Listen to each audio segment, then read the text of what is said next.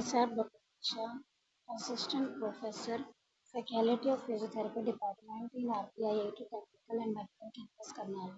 Welcome to our YouTube channel RPIIT Academics. If you like the content of this channel, please like, share, and subscribe. Anti-Parkinson medical.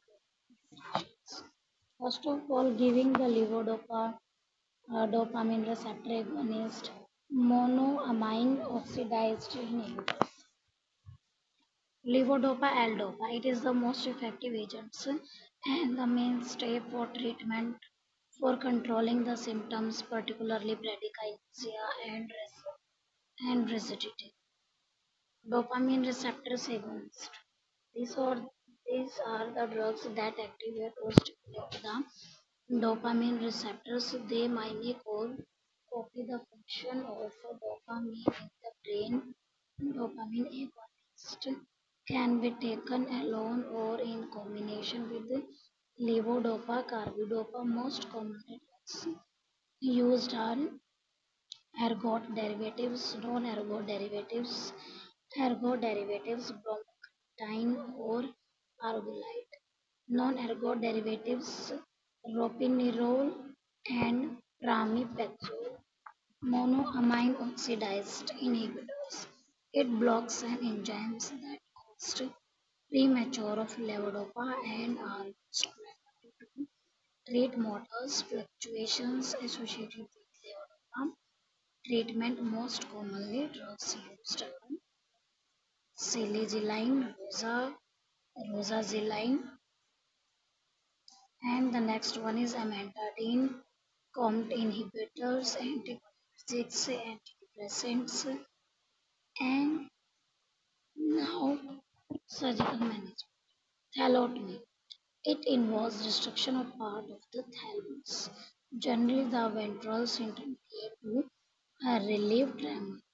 The VIM nucleus is considered to the best target for tremor suppression with excellent short and long term tremor suppression in 80 to 90% of patients with Parkinson's disease.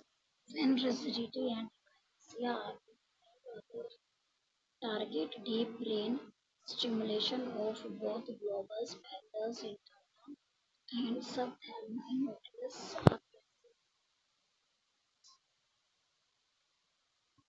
Pallidotomy.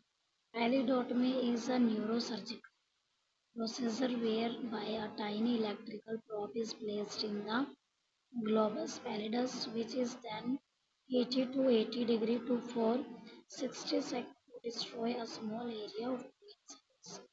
It is effective for treating involuntary movements known as dyskinesia, motor symptoms presented with Parkinson disease, electrode, thalamus, subthalamic nucleus. Deep brain stimulations. Deep brain stimulations is a neurological procedure which was first approved in 1997. More recently, in 2016, DBS surgery was approved for the earliest stage of Parkinson's for those with at least 4 years disease duration with motor complication that are not controlled with medications.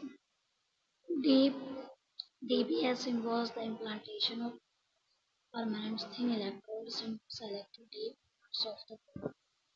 The target area of the brain depends on the presenting symptoms. Most common targets area are the subthalamic nucleus, ST, and globus pallidus. Nursing management. Assess gait and performance of activities, assess speech for clarity and space, assess for sign of depression, assess family support, and access to social services. Obtain history of symptoms and functioning, mobility, feeding, communication, and self-care difficulties. Assess screening of cerebral functions and emotions.